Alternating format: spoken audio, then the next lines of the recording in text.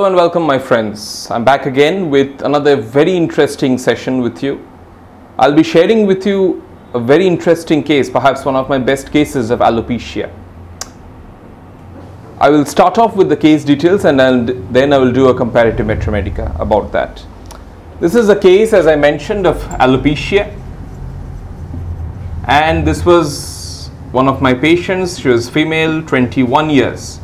She came to me with absolute hair loss. If you see in this picture, you will see the extent of the hair loss. It was quite extensive and complete at this very tender age. So obviously she was very depressed and frustrated, considering she had been suffering with this, and she obviously looked upon homeopathy as the last resort of help. She was a student. She is a student, and her main complaint is alopecia, which has been there since the last 4 years. So you can understand it's been there for quite a long period of time. And obviously she's been consulting us for that only. As you have seen in the picture, the alopecia has been quite extensive all over. Other symptoms which she had, there was sour mouth and heartburn. So that was associated factors with that. Sour mouth, heartburn, and she had mentioned she was better by cold drinks. So that was an additive factor. Worse from fasting, better from eating. She also had quite a lot of debility. Weakness was quite prominent. And as you have seen in the picture, and as you see in the picture again, that there is a lot of oily appearance, oily, shiny appearance in the scalp. So the scalp, she mentioned, was quite oily and shiny, which is quite important in the case as well. Now, what is interesting about how the complaint started, she mentioned that she had an attack of fever every year in August, and the fever used to last for 1 week. So since the last 4 years, she has been having a recurrent fever in around August, September every year, and the fever generally lasts for a week. And this alopecia had started gradually after an attack of fever 4 years back. So you understand this alopecia has started for the last 4 years, and it was an attack of fever from which the alopecia precipitated 4 years back. But every year she has been having an attack of recurrent fever. Unfortunately, that has been undiagnosed because the fever stays a week and they think that it goes away of its own. So that was one of the development of complaints, that the alopecia NBWS never been well since an attack of fever 4 years ago. But you understand the fever generally recurs every year around a particular time. In the past history, obviously this attack of recurrent fever is important.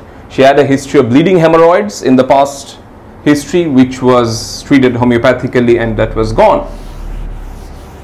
In the family history, father had died at a very young age due to colon cancer, and there was bits and pieces of asthma in the family, but the grandfather also had a history of prostatic cancer. So that was in the family as well, asthma with cancer. Now, if you do a head to foot assessment, I generally do a head to foot assessment after I have gone through the present complaints. There was some degree of bad breath. If you consider miasmatics, bad breath is syphilitic. There was occasional gum bleeding. Gum bleeding is hemorrhage. Any hemorrhage, my friends, is tubercular. And there was a profuse leucorial discharge which debilitates the patient. Excessive leucorial discharge which debilitates. So that was about the head to foot assessment, which was nothing very uncommon or peculiar. We went through the generals after that, and in the generals she was generally constipated.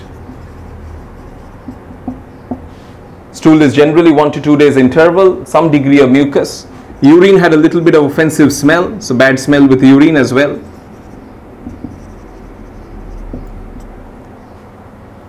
She sweats quite a lot, mostly on the head.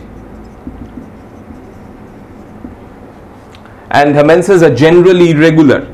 So irregular periods at the age of 21, black clotted blood.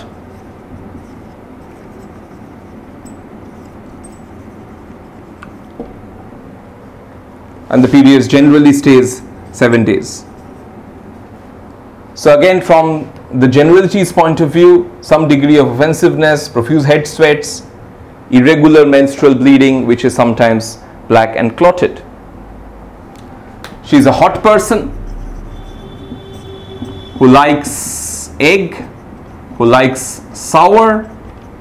So egg and sour are her topmost desires, followed by sweet. Thirst is normal, about 2 liters a day. Why I am sharing with you the entire case history? So that you understand the point and the reasoning of the prescriptions. If you think of the emotional generals or mental generals, it's quite irritable,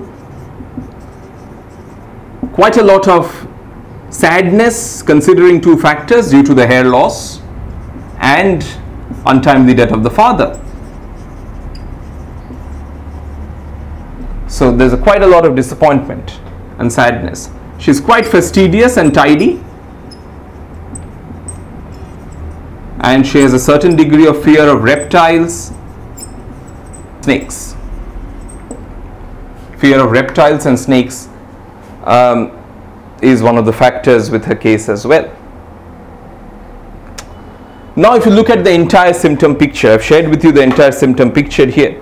Now if you try and understand this, and why this case I have chosen to share with you, because it is a case where I failed at first, and failure, as you understand, always a stepping stones to success. 15th of September 2020,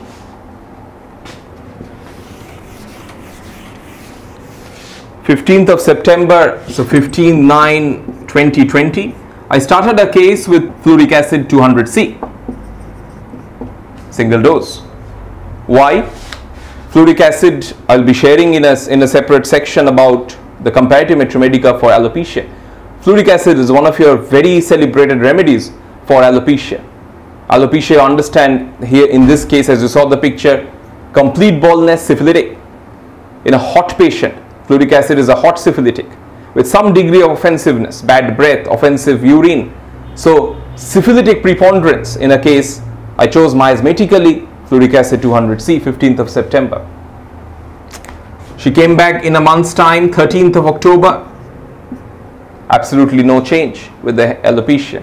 I generally always prescribe another potency before giving up on a remedy. I prescribed fluoric acid 1M or 1000. Again, unfortunately, she came back a month and a half later, 25th of November 2020. There's absolutely no change at all. Now, I thought I have prescribed miasmatically, perhaps I'm failing. I did not consider the entire symptom picture. I did not consider the etiology. 25th of November, I revisited the case again. I changed my prescription to typhoidinum. 2 potencies, 200 followed by 1M 200C. I shared in the dispensing section, 200C SIF for 3 days, 7 to 10 days gap or 2 weeks gap, 1M another dose after that. So 200C SIF for 3 days, 2 weeks gap, 1M for 3 days. Why I chose typhoidinum?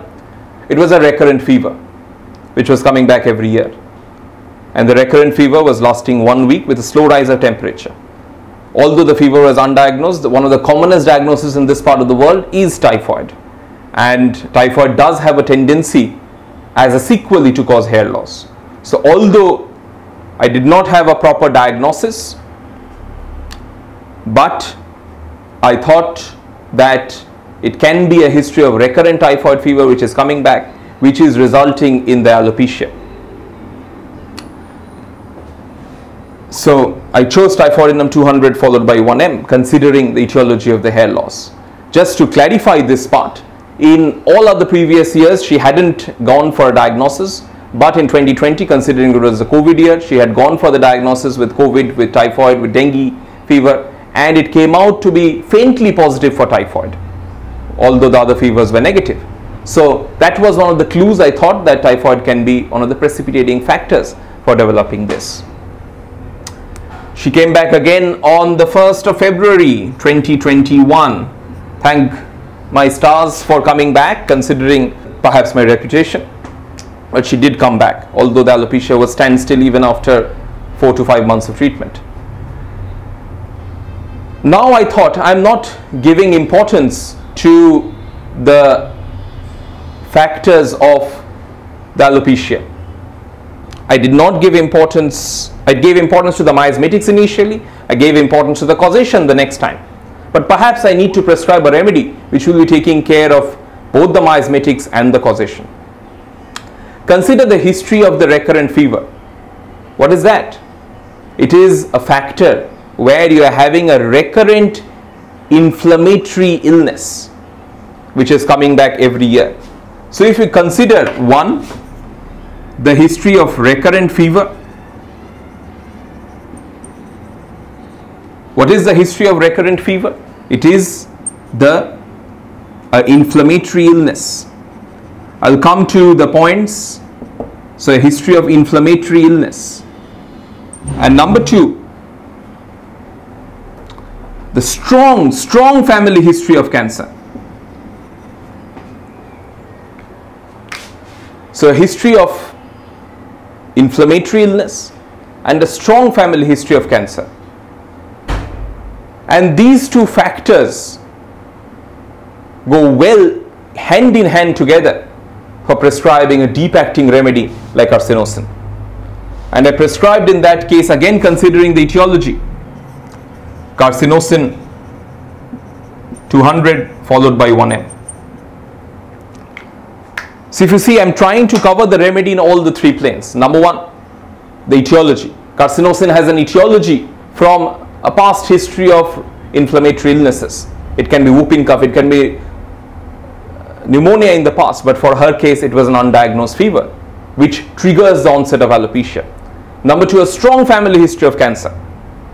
And number three, you have to consider the disappointment, the unhappiness of A, losing the hair, but B, untimely death of a father for a teenager. So these factors led me to carcinosin prescription. And you have to understand where the failures were and why I succeeded. I failed because I chose just the miasmatics for fluoric acid. I failed because I just chose the etiology for typhoidinum. But with carcinosin, I considered her emotional state. I considered her past history. I considered her family history. And that's where I succeeded with carcinosin. If you look at this picture, you'll see that how gradually over time, I've given 2 to 3 follow-ups, and how gradually over time the hair has started to regenerate, the hair has started to regrow. And it is one of the fantastic examples of how homeopathy can help in these cases. You see where I started off with the alopecia and the present state over the course of time. Why I chose 2 potencies? 2 potencies, my friends, works best when given one after the another. That has been mentioned by D.M. Fobister in his book Tutorials on Homeopathy. So 200C in a bottle of water, sip for 3 days, 14 days gap, 1M again to sip for 3 days. The 1st of February, that was the prescription. I repeated the 1M again in April 2021, carcinosin 1M. Because the periods were irregular, although the hair fall was getting gradually better. And believe me, I have not repeated since after carcinosin 1M. So this is a message to all young homeopaths, to all fellow homeopaths who are practicing. Learn from your mistakes, where you failed, and that will always be the stepping stones to success. You can see the gradual transformation, how the hair has came back over time, and she is doing far better. I haven't repeated after the 1M in April, and she has been doing absolutely fine, and the hair is coming back with every follow-up, and that's one of the beauty of prescribing carcinosin. If you have seen my previous video of carcinosin emotional state, you'll understand how carcinosin's emotional state develops. But I'd also like to share with you carcinosin's physical symptoms, or how you can prescribe it from the physical essence point of view. I shared with you how carcinosin helped in this young girl, and I will be sharing with you a few interesting essence about the physical theme of carcinosin. If you consider as a mnemonic for carcinosin, cafe au lait appearance. Cafe au lait is coffee in hot milk with lot of moles and blue sclerotics. That's important for carcinosin. A for carcinosin, you have alimentary upset in the past. So some alimentary disorder in the past is important for carcinosin. And it can be DAC, diarrhea, acidosis, or constipation. So A. R, reference always the family history. The family history of cancer is obviously important, but you can have a family history of diabetes mellitus, tuberculosis, and anemia, especially pernicious anemia. Again, my dear father has picked up this wonderful mnemonic, and he learnt it from S.P. Day, who was one of the brainchilds of carcinosin, because he learnt it from D.M. Fobister himself. CARC, again characterized by prolonged history of AIUFF, anticipation, irritability. I've shared all of this in my first part of carcinosin. Irritability, unhappiness, fear and fright. So all these are very important causations for carcinosin's emotional picture to develop. I mentioned earlier on inflammatory illness in the past. Inflammatory illness in the past, as I mentioned, the history of recurrent fever for her, and here it could be pneumonia or whooping cough.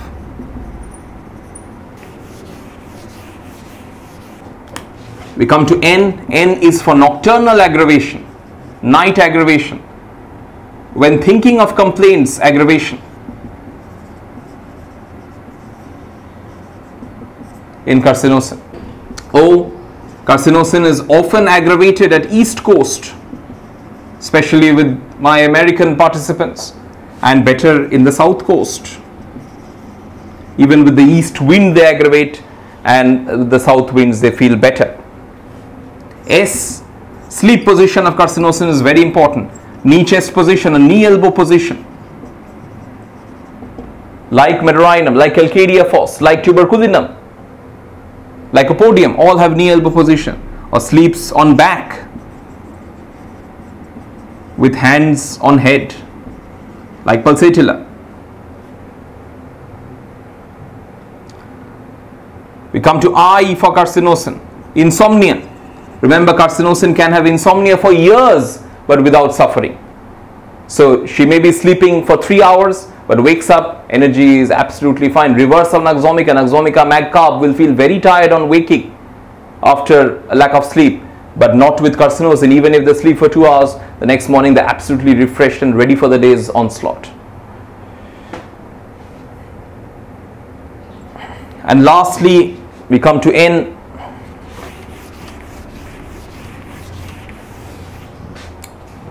Remember, for carcinosin, there is notable alteration of symptoms.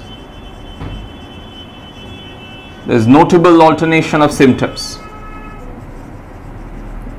So you can find them to be fastidious and then to be untidy. They have a craving, FEMS, fat, meat, fruit, eggs, milk, salt. So they may have a craving for these things, but may have an aversion to these things as well. But also remember another mnemonic for carcinosin, LOSS, love of travel. They love traveling like tuberculinum. They can be very obstinate also like tuberculinum. They can be sympathetic, like phosphorus, a lot of empathy, a lot of compassion, like phosphorus. But they can be very sensitive to music, rhythm, and thunder, like sepia, like phosphorus as well. Sensitive to music, to rhythm, thunderstorm, like phosphorus as well. So these are some of the important physical areas where you can think of carcinosin. I hope you'll be able to employ carcinosin in your practice based on the emotional picture I've shared a few years back, based on the physical essence and the family history and the past history and the disappointment of carcinosin. So learn from your mistakes, but make sure they're the stepping stones for your success. Thank you very much. Long live Hanuman, long live homeopathy.